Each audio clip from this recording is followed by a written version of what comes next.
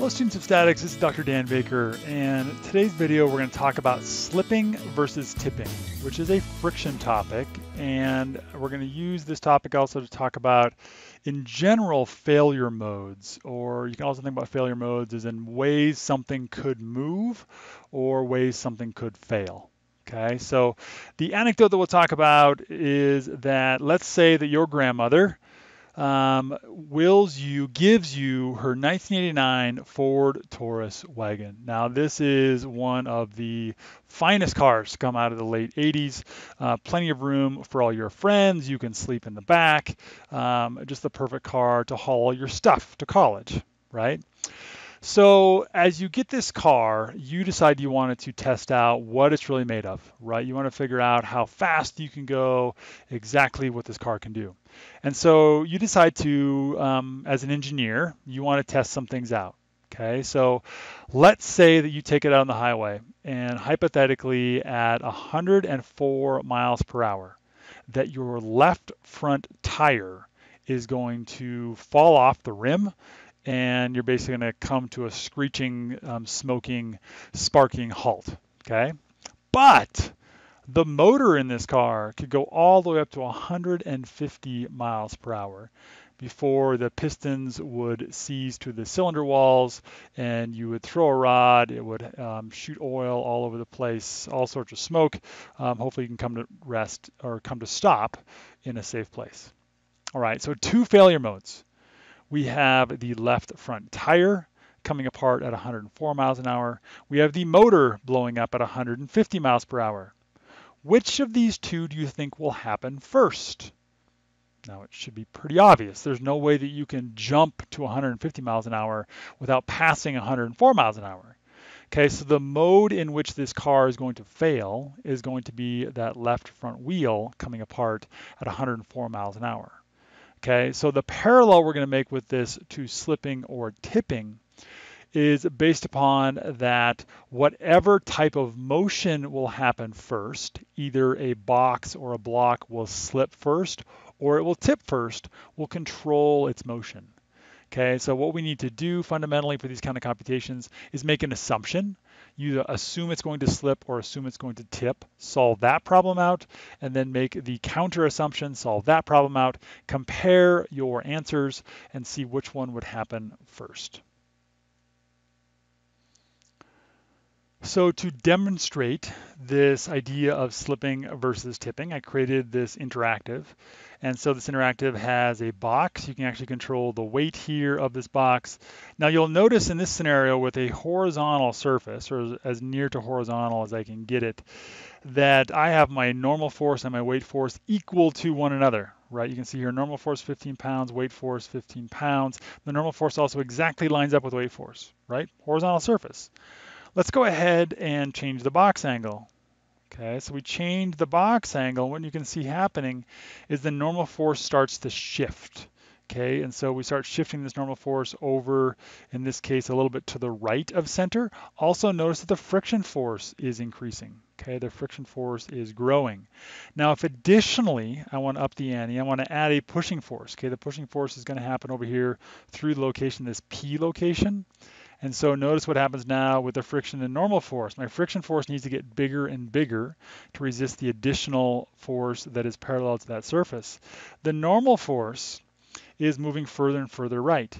Now at some point here, and let me actually back off this pushing force, notice that we went from static but not impending. Okay, so here at this point, we have plenty of friction. Here's my maximum friction, 11.79 pounds. If we exceed the 11.79, we're going to go into slipping case. Okay, we would need 14.38 pounds. We do not have that available, which is past our impending motion there. Okay. So if you want something to slip, one thing you can do is to decrease your friction coefficient, right? So if you grease up this surface, you pretty much can be assured that this box will slip versus tip. If you make the surface really sticky, you're going to increase the likelihood of tipping. Now at tipping, what's going to happen here, let me increase this pushing force. The normal force is getting closer and closer to the corner, still perpendicular to the surface. Boom, when that normal force hits the corner, but the friction is not yet at impending motion, we are tipping. Now, let me see here. Did we actually slip first? Let me jack this all the way up. Ooh, it did just barely slip. I noticed that my values there, we slipped right before we hit that corner. What happens if I move this force up? Boom. Then I'm going to require the normal force to move further to the right. Okay, so a bunch of different interactions here. Interactions with the location of the pushing force, the magnitude of the pushing force, the friction coefficient. So realize that fundamentally, once the normal force goes past the corner, we are going to be into a tipping type situation. I can bring that back in inside the corner by lowering there my pushing force. Okay, and so you could do the same thing if you tilted this the other way. Now, in this case, it's going to be a whole lot harder to make it tip, right? So even if I increase my mu sub s all the way up to 1 and put my pushing force clear up to the corner, I'm still not, oh, I can get it to tip, but only at a pretty high value of my pushing force. And as I drop this very rapidly, it's going to come back down into static but not impending.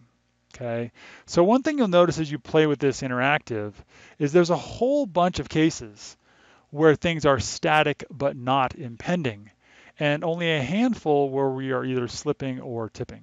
Okay, so static but not impending is like your safest design case. You're not at the edge of anything. Okay, where impending motion is fundamentally at the edge between things moving and not moving. And so if you are designing something and you want to have a really good idea of exactly whether it's going to be moving or not moving, put it into static but not impending, not at impending motion, right? Impending motion allows you to figure out your bookends, figure out those extreme edges where things are about to move. Okay, so the fundamental things that we learned with this interactive, now you can simulate all of these computations, and that's actually what's happening in the background of this problem. But honestly, it's looking at summing forces in the x direction, summing forces in the y direction. Now, I'll leave it up to you whether you decide to rotate axes or not. To be honest, a problem like this one, now, I'll leave it up to you if you decide to rotate your axes or not. To be honest with you, on a problem like this one, it's probably going to be best to rotate your axes. So say your x-axis is along the surface and your y-axis is rotated 90 degrees from that. And the reason for that is that only your weight force would be in kind of a standard horizontal vertical axis system. So I'm really just often looking for what would give me the least amount of components to deal with. So let's go ahead and set up an example, and I can show you how to compare your computations between an assumed slip and an assumed tipping case. And it's actually geometry-wise is going to look a whole lot like this. We're going to move our p-force down to about 1/2 of the overall height. All right, so here is our box, and we are pushing on it here from the side with a force P, and this box is sitting on a surface, and the surface is 15 degrees from horizontal. We have a weight force acting through the centroid. Let's assume this weight force is 100 newtons, and we have a known mu sub s is equal to 0.3. The geometry of this box, it is 1 meter wide and 2 meters tall. Okay, 1 meter wide, 2 meters tall, weighs 100 newtons, and we're pushing half of its height. All right, so let's go ahead and we're going to assume slip. Okay, so if we assume slip, and so by assuming slipping, we are assuming that that normal force has not reached the corner.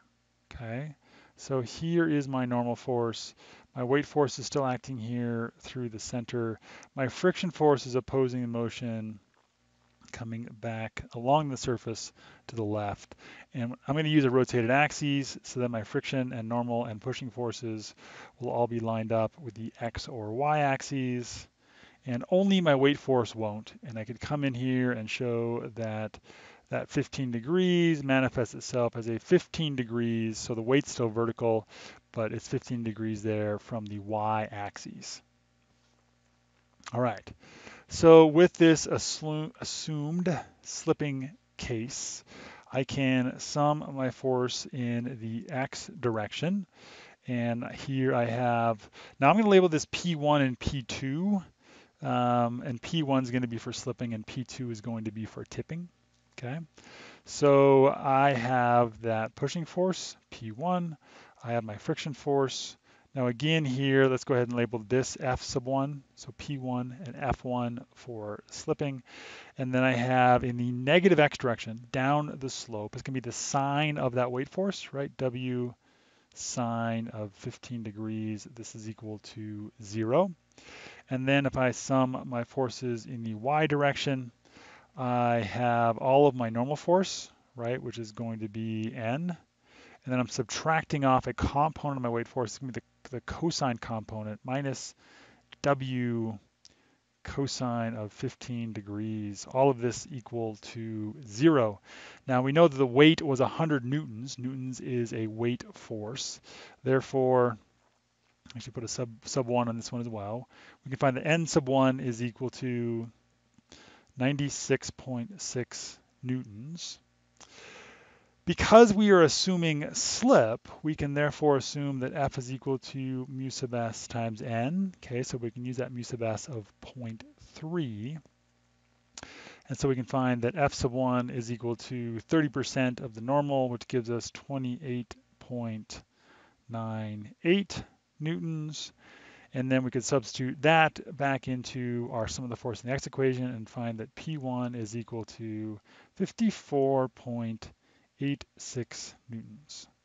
Okay, so this box will slip at 54.86 newtons given this geometry.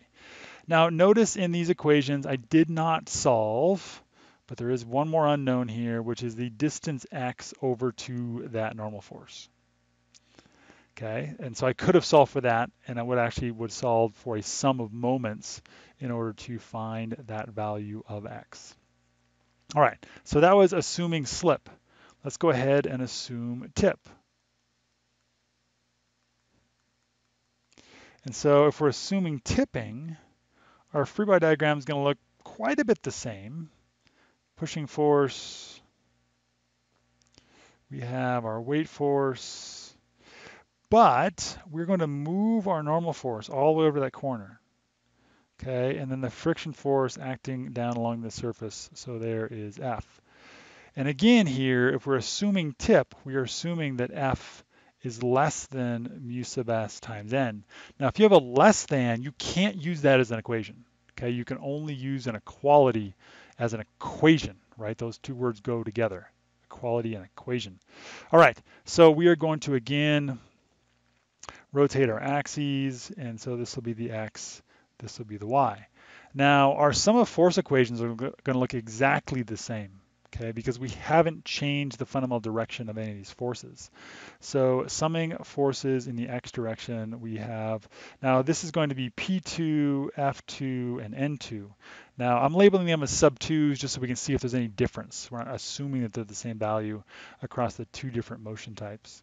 Okay, so summing force in the x, we have P2 in the positive x, we have F2 in the negative x, and then we have again the W sine of 15 degrees.